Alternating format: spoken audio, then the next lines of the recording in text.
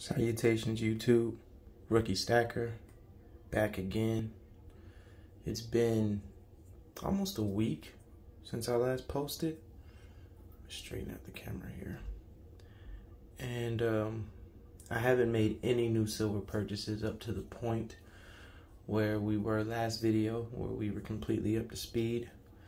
But I didn't want to go a super long time without posting a video because I'm not sure when I'm going to make another silver purchase.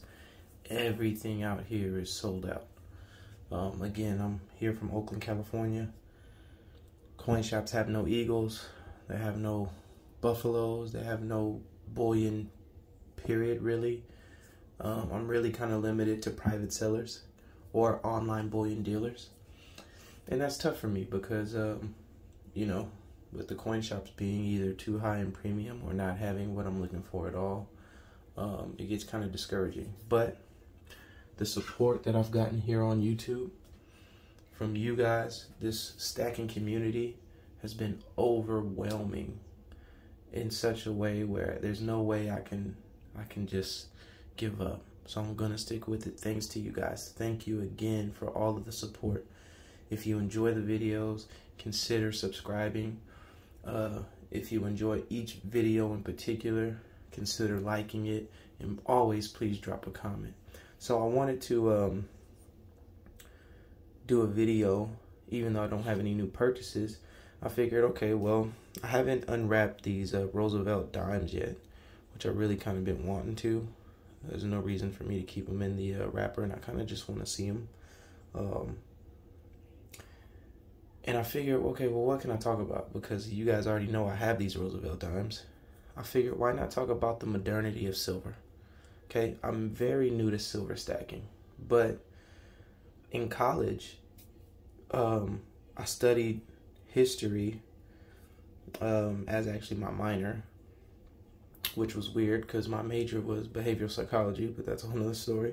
But I was a history minor, and I have weird knowledge of certain histories. And one of them was actually the modernity of silver. Now, modernity, what that word means is just the process of being modern. And that's important because this is not a history of silver video. The story I want to tell is about the modernity of silver. Meaning, when did silver become a world currency? Because as we know, silver's been around since, shoot, I think the first signs of silver in ancient Greece were 3000 BC. Okay, but we want to talk about modernity.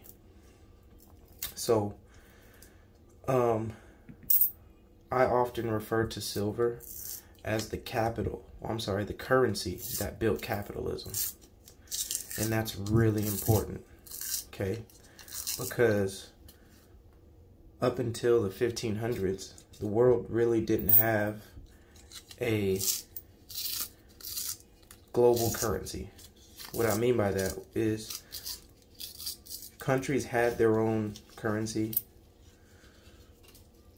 but there was nothing that could be traded and accepted across the world.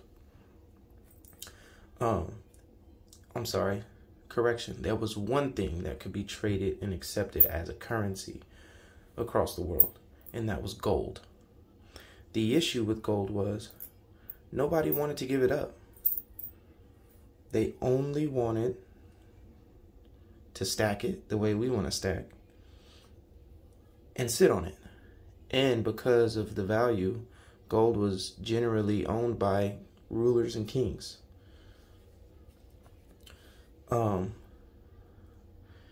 And that's what we see across the world up until about the 1540s. Up until the 1540s, all the goods and purchases made from a trade standpoint, I'm talking about in between countries, was bartered. And that's with goods and supplies and things like that. But in 1544, in Bolivia, at the time we saw the biggest silver discovery in history. And this was at a place called Potosi. And in the small town of Potosi, there was a mountain known as Cerro Rico. Now, I'm doing this all off of memory, so if I'm wrong about any of this stuff, please drop a comment, correct me, hold me accountable. But what we see in Bolivia is the largest amount of silver discovered at the time. And this completely changed the landscape of the world. I think I'm actually going to gift this 1948 to my father. That's the year he was born. This completely changed the landscape of the world. Because at this time, again, like I said, international trade was done with barter, not necessarily with currency. And so finding this much silver in one place offered that fractional security of currency where you don't have to give up gold for something that you really want. And silver was so much more liquid. And the thing about it is they found so much of it, it didn't bother anybody to kind of give it up. But that's fast forwarding. That's taking it and then fast forwarding a long time. Let's talk about the discovery and how the pathway it took to become that. So obviously at the time in Bolivia, Potosi was a very poor place. In fact, the workers that worked Cerro Rico were working for about 2 cents a day. And for the people mining Cerro Rico, that was still too expensive. And so interestingly enough, the trade routes in Africa, which produced a lot of ivory, the Ivory Coast, later on it would produce gold from Ghana, and that would become the Gold Coast. But up to that point, ivory was very, very sought after because it was highly tradable. Now here's the issue. Once silver was discovered, it was really hard for that area of Africa to trade that ivory. And the only other thing that area of Africa had to offer was servitude, or in the other words, slaves. Now, I know that there's like a lot of stigma about slavery and things like that, but let me make this clear. You know, I'm an African American from Oakland, California, and I've learned my history.